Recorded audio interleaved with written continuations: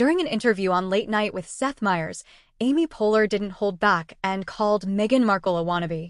Despite the common trend for celebrities to be cautious about discussing their colleagues, Poehler stood out as someone unafraid to speak her mind openly. Her recent comment aimed at Meghan Markle during the entertaining conversation in New York City sparked significant attention from media outlets worldwide.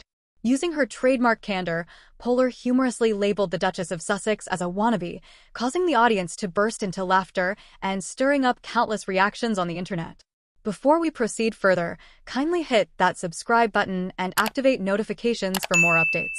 The conversation between Poehler and Meyers started as a harmless chat. The two have worked together on comedy projects since their time on Saturday Night Live. Their talk was meant to focus on Poehler's recent literary endeavors, including her book, Yes, Please, and upcoming directorial ventures.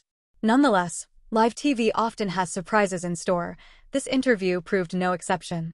Meyers, renowned for his ability to extract sincere answers from interviewees, nonchalantly mentioned Meghan Markle. "Amy," he quizzed with a sly smile and leaning in closer, "what are your thoughts on Meghan Markle's recent pivot towards Hollywood?" Poehler didn't hesitate at all. In her characteristic toneless mannerisms, she retorted back saying, "Oh yeah. You mean that aspiring starlet?" The crowd burst into laughter, uncertain whether Poehler was jesting or unleashing one of the harshest insults in showbiz annals.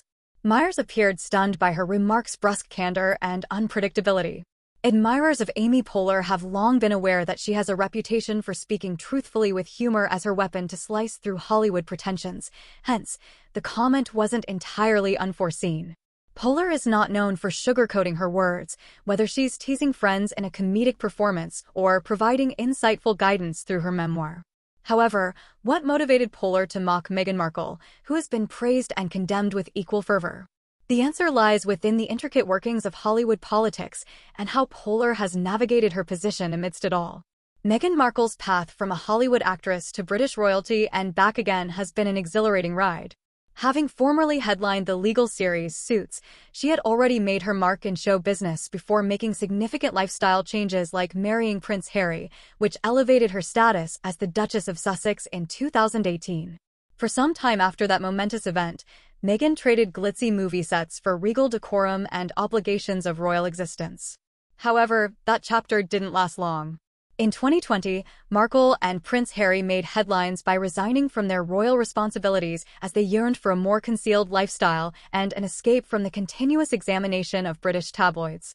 The duo migrated to California, where they have since secured profitable contracts with Netflix and Spotify, initiated a podcast while even dropping off documentary series for viewership pleasure. Markle has expressed openly about her challenges with mental well-being, discrimination on the basis of race, and the expectations that come along with being a royal. She embodies a fresh kind of public figure who bridges royalty and Hollywood by leveraging her popularity to champion social issues while simultaneously remaining an object captivating enormous interest from society's eyes. Did Poehler only jokingly refer to Markle as a wannabe, or was there more behind her comment? Perhaps she intended to ridicule the notion that despite being royalty, Markle is still trying hard to acquire Hollywood's fame and power. Leaving her royal position and returning to show business could be regarded as an attempt by Markle at regaining attention on herself. It is widely known that Hollywood can be challenging to navigate, even for someone as esteemed as the Duchess. The industry abounds with individuals striving to establish themselves, so Markle's comeback may simply indicate her desire to cement a significant position in showbiz. One could interpret Poehler's statement as a criticism of the prevalent practice among celebrities to exploit their influence for self-promotion disguised as philanthropic or social activist initiatives. Over time, there has been an increasing distrust towards these famous personalities who seem to leverage their causes mainly for branding purposes rather than sincere compassion. It's crucial to highlight that Amy Poehler has consistently exhibited sharp humor without malice.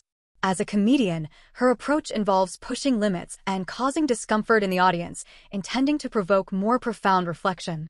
Thus, within this framework of comedic style, her remark about being a wannabe becomes part of an effort towards challenging common notions on fame, power dynamics, and genuineness. Controversial subjects hold no fear for Poehler. Whether tackling the struggles of women in Hollywood, poking fun at celebrity absurdity, or examining the weighty challenge of motherhood head-on, she brings a unique blend of honesty and wit that strikes a chord with her audience. In Yes, Please, her memoir, Poehler underscores the value of staying true to oneself even if it requires swimming against convention's current. According to Poehler, the essence lies in performing rather than ruminating. The act itself is what counts, she notes. This outlook appears to inform a significant portion of her professional strategy and may have influenced her remark on Markle as well. Poehler doesn't believe in playing it safe or following societal norms. She values authenticity and staying true to oneself, even if that means shaking things up a bit. It comes as no surprise that Poehler,